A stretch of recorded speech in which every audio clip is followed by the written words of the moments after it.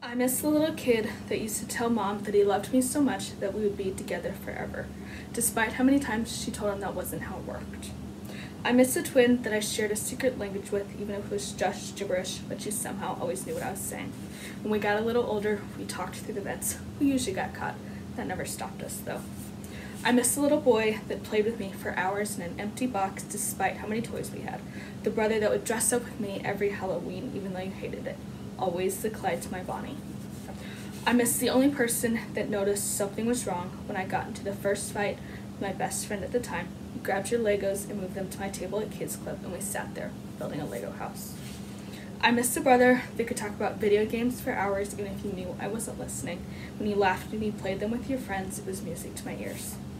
I miss the twin that hugged me so tight it felt like I couldn't breathe sometimes. Oh brother, what I wouldn't give for one of those hugs right about now.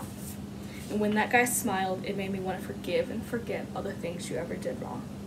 I miss the guy that constantly ran his fingers through his too long hair no matter how much it irritated me. I miss the teenager that made me listen to his horrible music with the thumping loud bass that you could feel. I don't miss the brother that only had hurtful things to say, the guy that could write a book on how to ruin someone's perfect day.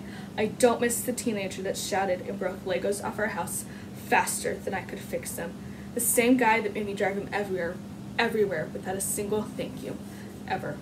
I don't miss the brother that yelled at me for things I couldn't control, for the things you thought I did wrong. I don't miss having the police at our house at least once every week because you couldn't control your temper. I don't miss the guy that scared me so much that I had to constantly lock my door or watch what I said in the fear that saying the wrong thing would set you off. I don't miss the teenager that I sat next to for a week in the hospital after you took a handful of pills. I don't miss the brother that changed the locks when he started using drugs, the guy that would rather push everyone away than get hurt. I don't miss the twin that didn't know I would have held up the sky for him, but you did everything you could to get away from me. I don't miss the guy that broke every single rule he could think of just because he was bored. Our Lego house was quick to fall after you took a hammer to the walls. Now you're 50 miles away and I can't find the instructions to piece us back together.